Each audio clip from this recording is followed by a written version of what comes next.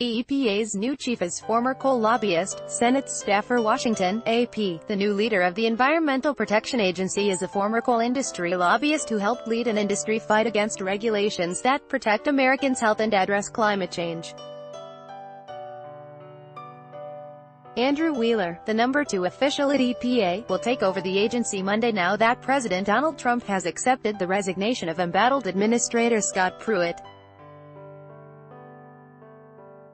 Ad choice advertising and red invented by Teeds. The Senate confirmed Wheeler as the agency's deputy administrator in April. Wheeler could serve more than a year in an acting role. A Senate vote would be required if he is nominated to lead the agency permanently.